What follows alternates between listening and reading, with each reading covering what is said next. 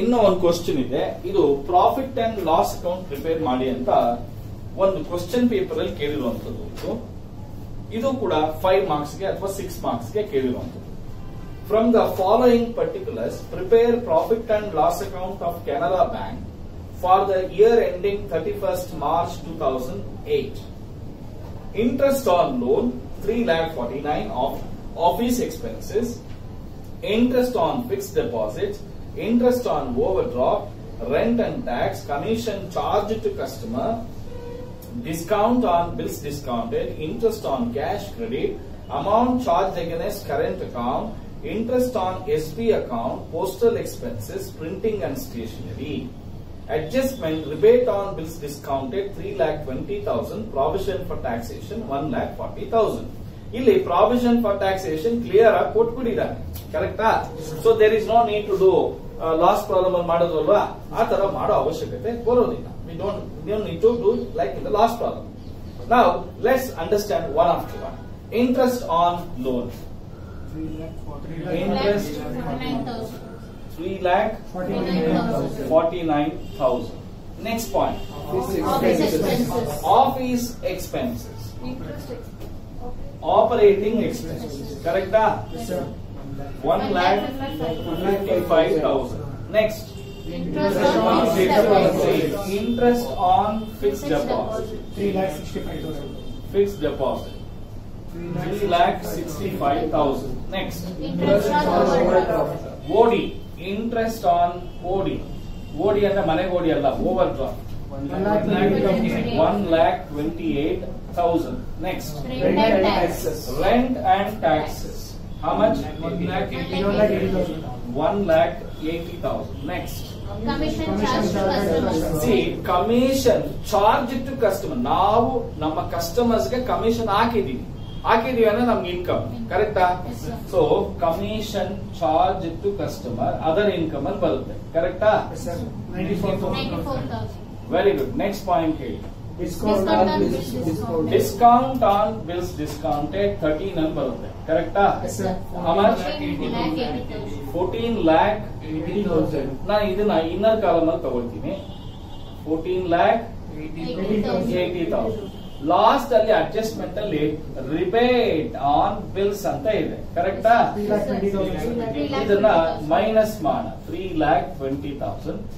ಆಮೇಲೆ ಉಳಿದಿರೋದನ್ನ 11,60,000 outer column ಅಲ್ಲಿ ತಗೊಂಡ ಆಗ್ಬೋದಾ? ನೆಕ್ಸ್ಟ್ ಪಾಯಿಂಟ್ ಏನಂತ ಇದೆ?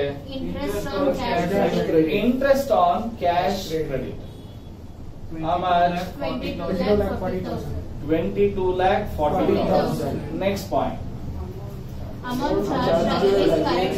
ಹೇಳಿ. Income expenses, amount charge against current account.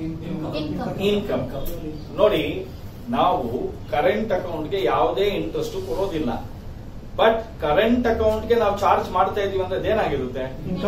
Income ಆಗಿರುತ್ತೆ. ಸೊ ಅದಕ್ಕೆ ಏನಂತ ಹೇಳ್ತೀವಿ? Amount charge on current account. How much? 1,20,000. ಅದನ್ನು 13 ಅಲ್ಲೇ ಹಾಕಿ, ಓಕೆನಾ? Next interest on SB account 5,42,000. Next postal expenses 18,000. 15,000. Okay, fine. Next, printing and stationery ಎಷ್ಟಿದೆ? 40,000. ಅಷ್ಟೇನಾ? ಆಮೇಲೆ ಏನಿದೆ? Rebate on bills discounted already minus ಮಾಡಿದ್ವಿ. ಡಿಸ್ಕೌಂಟ್ ಪ್ರಾವಿಷನ್ ಫಾರ್ ಟ್ಯಾಕ್ಸೇಷನ್ ಎಷ್ಟಿದೆ? 1,40,000. ಅಲ್ಲಿಗೆ ಎಲ್ಲ ನಂಬರ್ಸ್ ಬಂದ್ಬಿಡ್ತು, ಹೌದಾ? ಈ ಪ್ರಾಬ್ಲಮ್ ತುಂಬಾ ಈಸಿ ಆಗಿದೆ ಎಕ್ಸಾಮಿನೇಷನ್, ಕರೆಕ್ಟಾ? ಬಟ್ ಒಂದೇ ಒಂದು ಪಾಯಿಂಟ್ ಎಲ್ಲರೂ ತಲೆ ಒಚ್ಕೊಂಡು ಸಾಯ್ತಾರೆ. ಯಾವ್ದು? Amount charge on current account. ಅದನ್ನ ಕರೆಂಟ್ ಅಕೌಂಟ್ ಅಂತ ಹೇಳಿದ ತಕ್ಷಣ we understand that it is A 15. It's not A 15, it is 13. If you want you can take it even in 14 also, but please never ever take it in 15. ಓಕೆನಾ? Because we are charging on current account. Bank current account ಅವ್ರಿಗೆ charge ಮಾಡ್ತಾ ಇದೆ, ಅರ್ಥ ಆಯ್ತಾ? ಈಗ total ಮಾಡಿದ್ರೆ 39,97,000 sir. 97,000. This is 94,000. 9,07,000. 9,07,000. Very good. ಈ ತರ ಇರ್ಬೇಕು ಹುಡುಗರು. 3,10,000. 3,10,000. ತಪ್ಪು ಹೇಳ್ಬೇಕು, ಆಮೇಲೆ ಇದೆ. ನಾವು ಈಗೆಲ್ಲ ಟೋಟಲ್ ಮಾಡಿದ್ವಾ?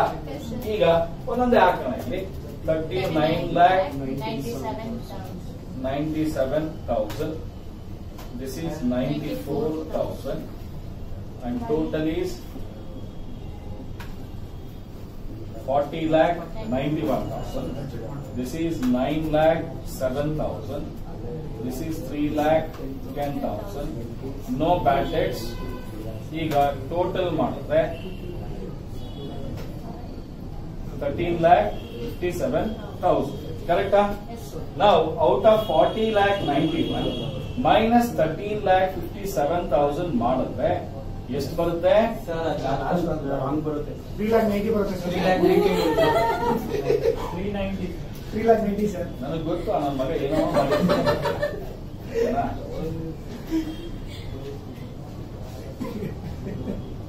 ಓಕೆನಾ? 4. ಈಗ 26,34,000 rupees ಬರ್ತದೆ. ಓಕೆನಾ? ಈಗ ನಾವೇನ್ ಮಾಡ್ಬೇಕು? 25% ಲಾಸ್ಟ್ ಇಯರ್ ಏನು ಪ್ರಾಫಿಟ್ ಕೊಟ್ಟಿಲ್ಲ, ಕರೆಕ್ಟಾ? ಅಲ್ಲಿಗೆ 26,34,000. ಅದರಲ್ಲಿ 34,000 ಮೇಲೆ 25% 6,58,500 sir. 6,58,500 ಹೋದ್ರೆ ಉಳಿದಿದ್ದನ್ನೆಲ್ಲ ಟ್ರಾನ್ಸ್ಫರ್ ಮಾಡ, ಬ್ಯಾಲೆನ್ಸ್ ಶೀಟ್ಗೆ ಟ್ರಾನ್ಸ್ಫರ್ ಮಾಡಿದ್ರೆ ಎಷ್ಟು ಬರುತ್ತೆ? 19,75,500 ಬರುತ್ತೆ. ಕಷ್ಟ ಇದೆಯಾ? ಹೇಳ್ರಪ್ಪ. ಯಾಕೆ ಕಷ್ಟ? ಇದು ಎಕ್ಸಾಮಿನೇಷನ್ ಕ್ವಶನ್, ಇದು ಬರ್ಕೊಡಿ.